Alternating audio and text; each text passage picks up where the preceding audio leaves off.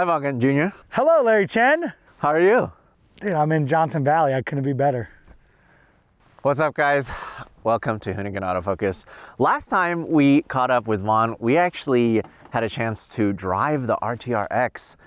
What a blast. That was so much fun. Yeah, I haven't met, I don't even know how many people I've let. I let Cletus drive it, I let you drive it. I can count the people that have been behind the wheel, but on five fingers, so. But it was just such a nice day, and I wanted you to have a good time. And then after seeing your smile after, it was so worth it.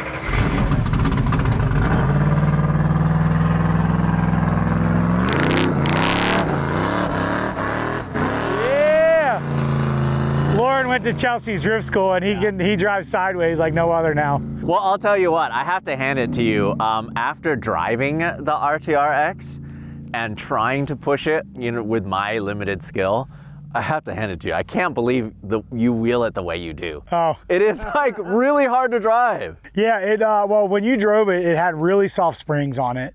And we've changed that now. But yeah, it requires full commitment to do, to drift that track, especially that circuit that you were on, Seneca. Yeah, it's a 69 Mustang, It does have some good suspension, but it was not fully sorted when you drove it, so. Okay, so we're at King of the Hammers. We'll stop talking about drift cars, even though we're like drift boys, But the history for me with King of the Hammers and your history is so hilarious. It's interesting in that this is my 10th year following this race, right? Wow. But the first time I remember you came to the lake bed, I got a text from Vaughn saying, hey, can we stay at your Airbnb? We just came to King of the Hammers to check it out. And I said, yeah, but unfortunately our heater was out. And so it was like freezing cold. So I was like, you better find somewhere else to stay. Yeah. Somewhere else to stay. But it's funny because it was such a new thing to you and you accelerated so quick to the point where you borrowed a race truck, right? For the next year after you came to check it out. No, sorry. Yes, Nitto offered me, I had the opportunity to do a ride in a spec truck. So I showed up on the lake bed and had never even put a truck in 4-low before. And it was an incredible experience. To cut it, to be real short with it, I show up at the lake bed, they're like, here's your truck. Next thing you know, I'm in my truck with Lauren Healy in the passenger seat, and he's taking me over to this waterfall, and we get to this thing, and it's like 90 degrees up, and he's like, drive up that. And I'm like, whatever, like, this is what you do to all this is a joke, right? Like, what are we really doing? He's like, no, go up that. He's like, put it in 4-low, and I'm like, how do you do that? So we put it in 4-low, and this thing just crawls right up this gnarly hill, and I'm like, that's what this is. So a little bit of training in a couple of days and then raced hammers my first time and finished in the top 10. Yeah, you did really well. It was the Everyman Challenge, right?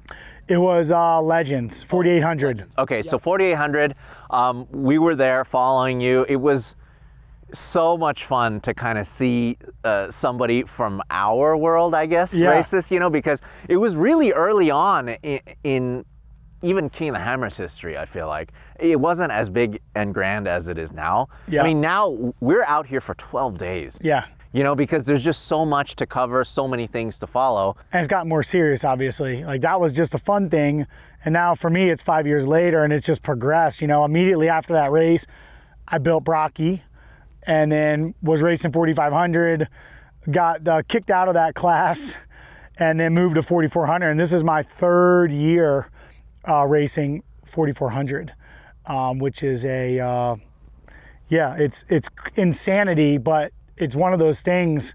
I come from motocross, and so jumping into this, I don't want to say it's a natural fit because I've never run canyons and rocks like that on a dirt bike, but the skill set for motocross and drifting is like the most perfect recipe for this, because this is a lot of just weight management, right? Which is what any racing is. You're just managing weight and getting it through whatever you need to get it through. But the throttle control from drift is like the ultimate, because the way that I've been able to learn to feel grip while we're sideways and keep the car, accelerating is very relevant to when you're on the rocks and the momentum and not just blowing the tires off it. So, and it's so fun and epic just being out in this beauty. But the spatial awareness too, like for example with drifting, you're able to put your bumper, this far or touch, you know? Yeah, and tire placement and vehicle placement here, like you're saying, is everything. So no, that's a very good perspective. All right, but so now you have a new body on it. Yep. This is the Bronco. So yeah, this is Brocky. You know, has been running the classic Bronco body for a long time. You know, obviously it was amazing, but now it's got a new look. So we worked with Lindsay, our designer, our lead designer at RTR, and does all of our fun haver stuff as well. He worked with Ford Design Studio, and so we designed and developed the bodies and produced them for all 3 Bronco race trucks. Mine, of course, my teammate Lauren, and Jason Shearer, who was Ford's choices to run the Bronco banner, which is a huge honor. You know, Bronco's coming back. It's no secret now, but you know, since the 90s there hasn't been one, and obviously Bronco has a huge racing heritage, and it's just an honor to be able to be a part of that. And so, you know, we've just put a fresh body on it. It looks, in my opinion, unbelievable. Today's the first time I've seen it in person because I've been kind of at home while the Fun Haver team has been working on it in New Mexico at our shop. And I've been at our shop in Charlotte, you know, doing the business and the things that I do in the team. But yeah, it looks amazing. I'm so pumped on it. I'll let you in on a little secret. We will be debuting all new trucks later this year. We've been cranking, trying to get them done in time for Hammers. We just couldn't. We always had the plan that, you know, we were happy to run our tried and true and proven vehicles, and if we couldn't get our durability testing done, that we're not just going to show up to Hammers, arguably the hardest off-road race in the world, and just, you know, not know what we got. So yeah, I got Old Faithful Brocky. I love this truck. It is so fun to drive. And yeah, the biggest news this year is, you know, we got all the reliable drivetrain, everything we've had, and then our new look. So really, really pumped. Well, so the thing is, okay, a couple of things from this guy.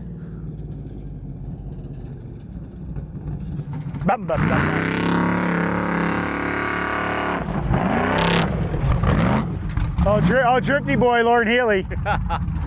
Okay, so I've had a chance to photograph this truck over the last 2 days, and when I look at it, the side profile is really where it screams Bronco. Yeah. I think it looks great. I mean, it's such a big departure from a normal 4400 truck. Yeah.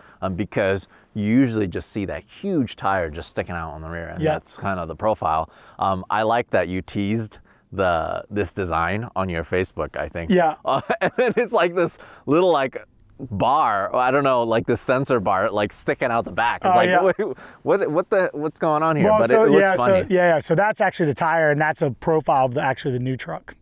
Oh, okay. So the new truck has a little bit more of it hanging out. But so that's what that profile was. It made it look like a sensor bar. But that's funny you perceived it like that. Yeah, you know, we wanted, I mean, look, it's always important, you know, look, this truck is not a production Bronco. It does share, you know, geometry with it, right? Independent front suspension, the trailing arms in the rear. You know, obviously 4-wheel drive, but this is a, you know, the extreme of the extreme. And it was very important for us to look like a Bronco, not only for Ford, but for us, because, you know, there's a lot of Bronco fans in the world and a lot of new owners, and we want them to be proud of, you know, and have something to cheer for, and that's relevant to their truck, even if it's just aesthetics. And so it was a huge focus.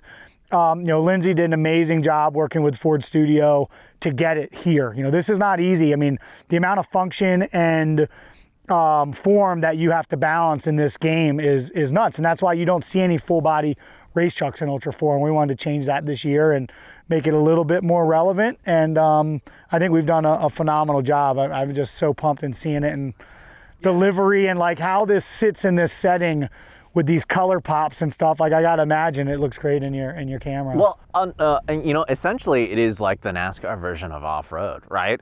In that yeah, obviously it's not a Bronco underneath, but the point is that you need to have some relatability, and I think maybe could be a little bit of a disconnect from the rest of the 4400 field versus this. Like, you can't say, you know, there's like a Jeep or like a Toyota body truck that looks like that. But With that said, I'm glad it's getting to this but point. Also, you know, the thing is, like, Ford still learns a lot, like in NASCAR and in sports like this. Like, they learn a lot of things to go back to production. So we're always capturing a lot of data for them.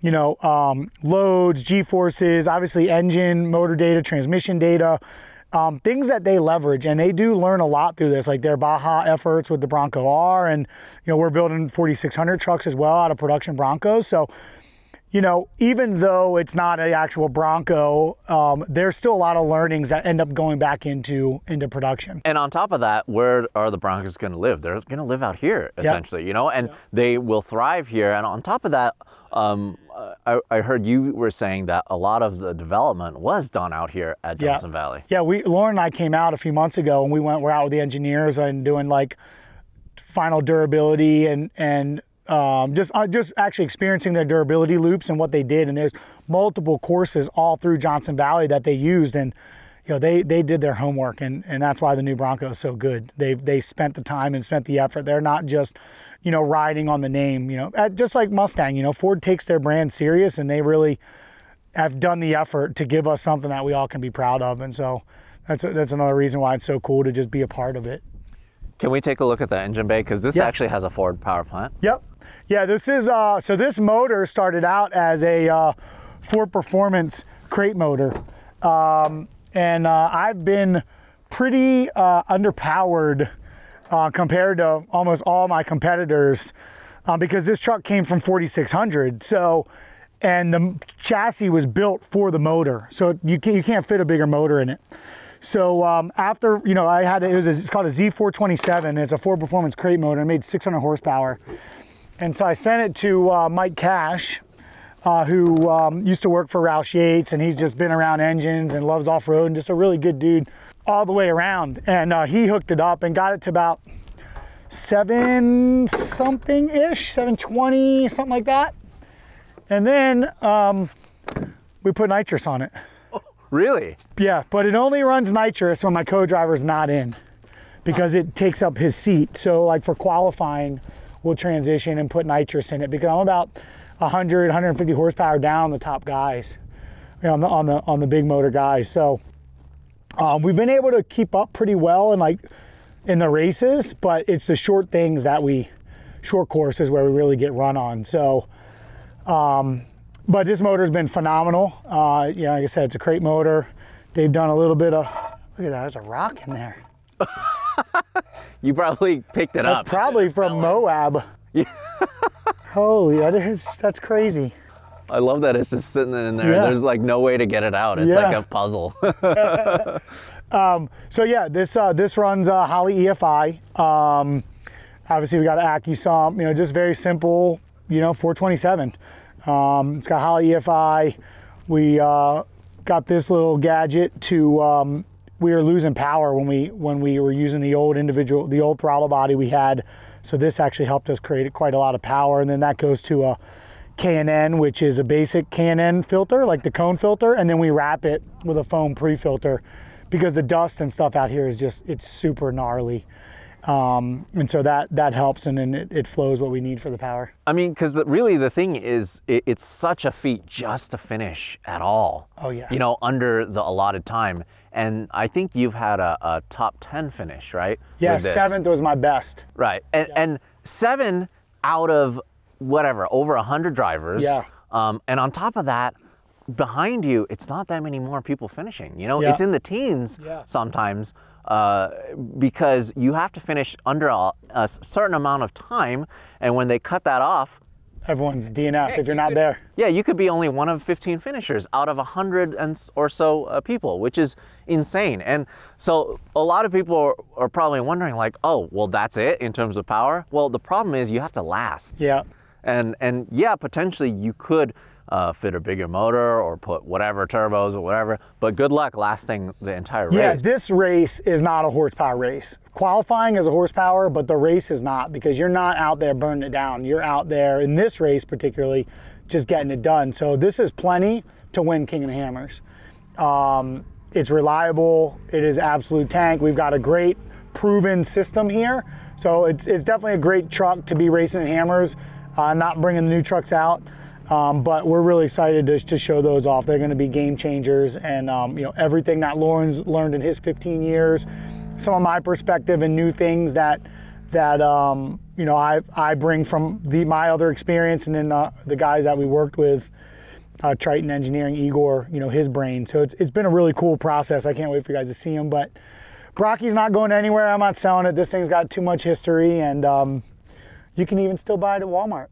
Oh yeah, that's right. That? So this is a remote control car. Yeah. Right? Yeah. Well, the original body, yeah, but the new body will be coming out in the near future with new braid as well. So it's exciting. That'll be cool. So the crazy thing for me, because I've followed this race extensively, you know, since I started shooting it, it's just like a minor lapse of concentration, and you're pretty much out. Oh my Like gosh. there's just so many things that can go wrong. You can break a drive shaft, axle, you get a puncture even. Yeah, an inch wrong in the rocks. I mean, the risk and reward game the whole time during this race is just what you're playing. How much faster do I push? How much harder do I go through the desert? You know, last year I burnt my rear diff out on the desert lap. You know, and you know, was it because I left with cold oil? Was it because I was loading it too hard for that long? You know, those things that you just really don't know, and you just, you know, you evaluate it and figure out the failure point and try to make adjustments. But, you know, it's just that constant thing. You know, the rocks, how fast do I go through the rocks? I can make up a lot of time in them, but I might break something. If all that time, you know, the minute I make up, or if I break up anything or puncture a tire or anything, you know, we lose it all. So it's a constant focus. You know, it's 6-7 hours of just intense focus, hitting all your marks. And that's why I love it. It's such a fun challenge. You know, drifting is it's so intense for such a short time. But this, you know, you kind of get in the groove, you get in the flow, and you've got hours, and you're pre-running, and it's just like such a fun, different experience from a driver level. It's interesting because this is a finish line race. Yeah. Versus drifting. Oh yeah. Right?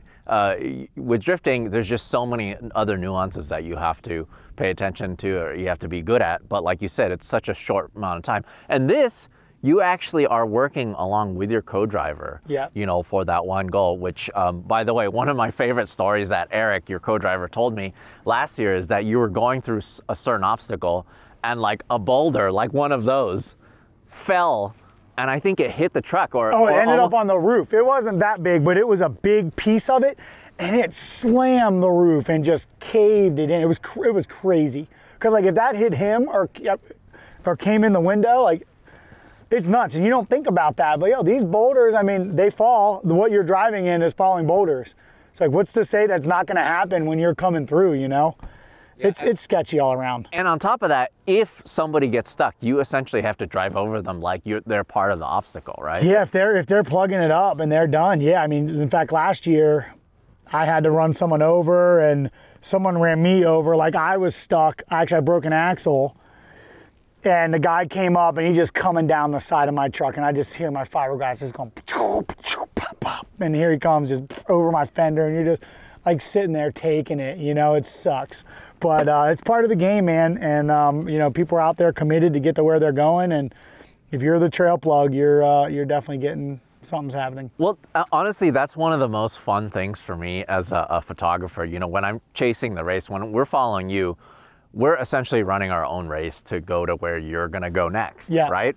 And we have to take shortcuts or whatever. But the fun thing is, I can get a shot of you across the dry lake bed at over 100 miles per hour, right?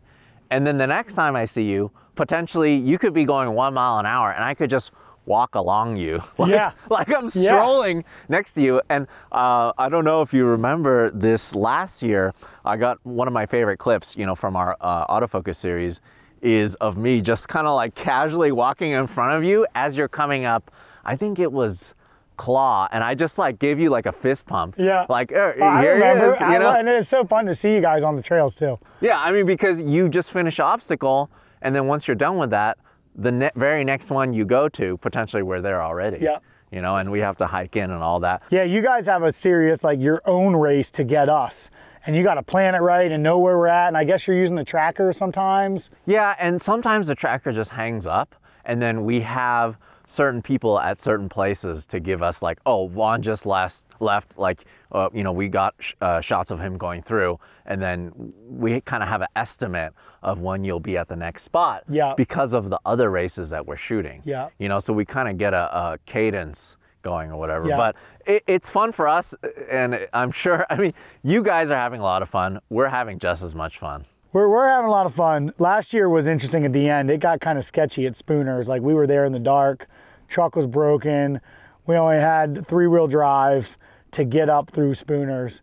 Eric ended up, my co-driver, ended up getting pretty exhausted, so I put him in the driver's seat and I was spotting him up, and the sun was down, it was cold. Like, it gets gnarly at night if you're there. I mean, it's a day race. You shouldn't be there at night, but we had some bad luck, but it can get bad. You know, it's that speaking of Spooners, it's called Spooners because the guys that broke down and they had to spoon all night so they didn't freeze.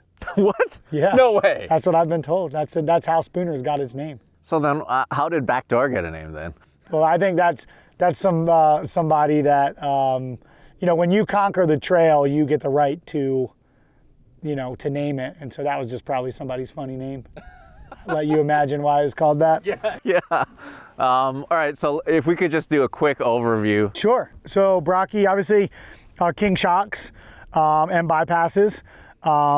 So these things, the abuse they take and how well they keep the chassis set through all this insanity is just wild.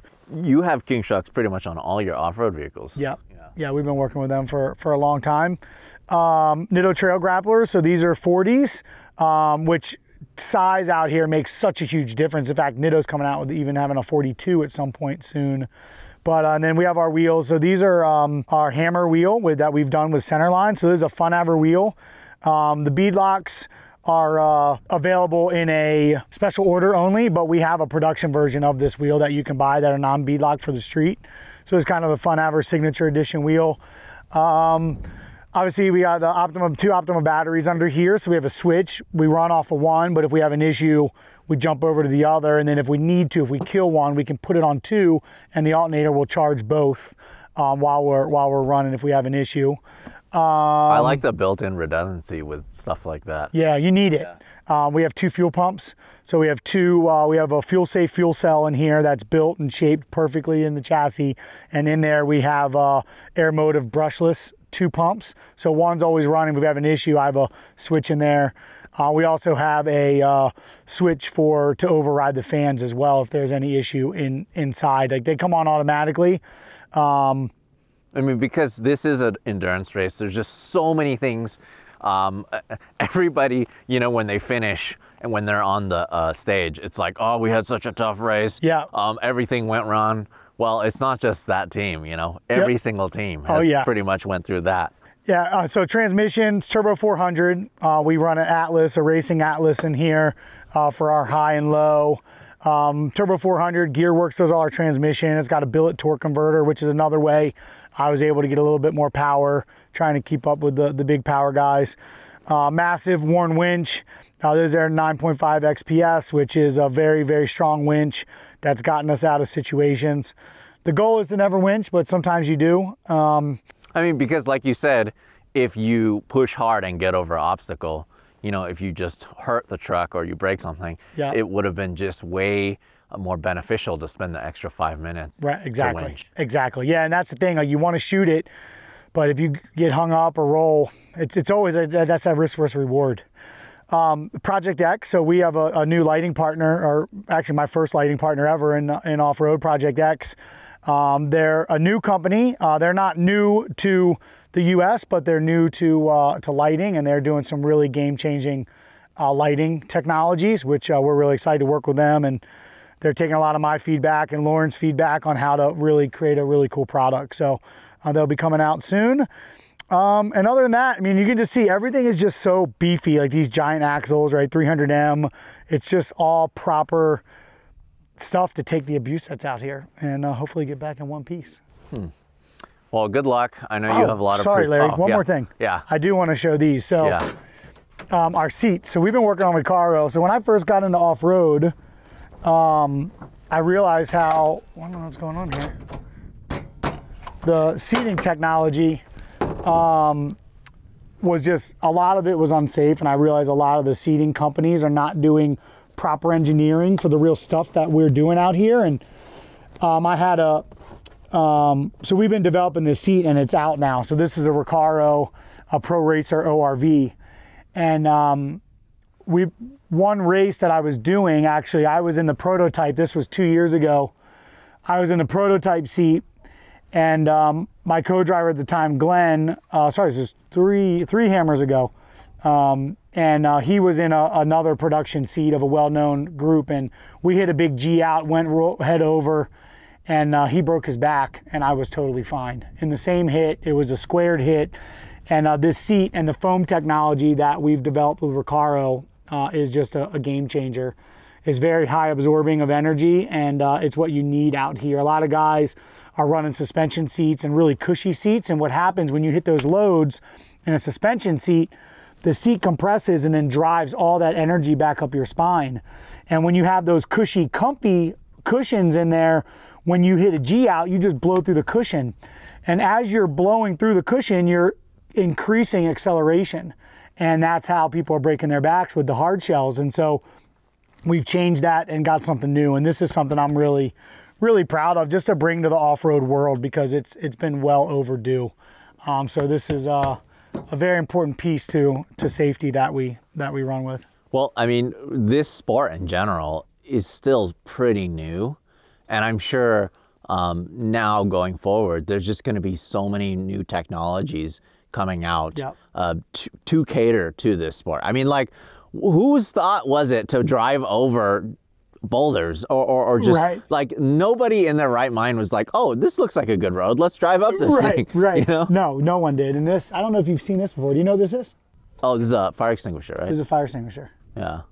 Not many people have seen these. You just literally take this off, and no, I'm not gonna do it now, but you take it, hit it, and then it's as good as, I think, 2 fire extinguishers. Yeah. Which is crazy. Yeah, so things like that, Speaking of technology, right? Yeah, speaking of technology. And then I'm sure even going forward, there's just going to be so many other things potentially. Yeah, I mean, it's funny coming from Drift, and obviously, you know, I have an incredible team with a lot of really smart people, and a lot of the technologies and things people are doing here has not been refined in a long time, and that's one of the things I love about it. There's a lot of opportunity for data, for adjustable dampers, like just a lot of really cool stuff that can be done out here. So we're evolving and pushing the limits as we do whenever we get involved in things, and it's a lot of fun. So yeah, like for example, even independent front suspension, it was relatively new, I feel like, in rock crawling racing too, and it's been getting developed, you know, over the years. Yeah. Yeah, and you know, a lot of people were like, oh, it'll never work, but now, I mean, last year a straight axle truck won hammers, but the independent trucks are just murdering, and they're just about as good in the rocks. I mean, there's a little bit of compromise in the rocks depending upon what the obstacle is, but you can get through it. And in the desert, it's just not even a comparison of what you're able to achieve out there. All right, well, good luck. I know you need to go pre-running. Yes, we do. But this is going to be a fun race, and we cannot wait to chase you the entire week. I can't wait to see your smiling face out there, Larry. Yeah. Oh, I'll be fist pumping, all right. All right. When I see you, I'm going to be fist pumping in the rocks while you're going 10/10ths, but still 1 mile an hour. That's a wrap. Thank you, guys. Thanks, Vaughn, as always. Always, brother.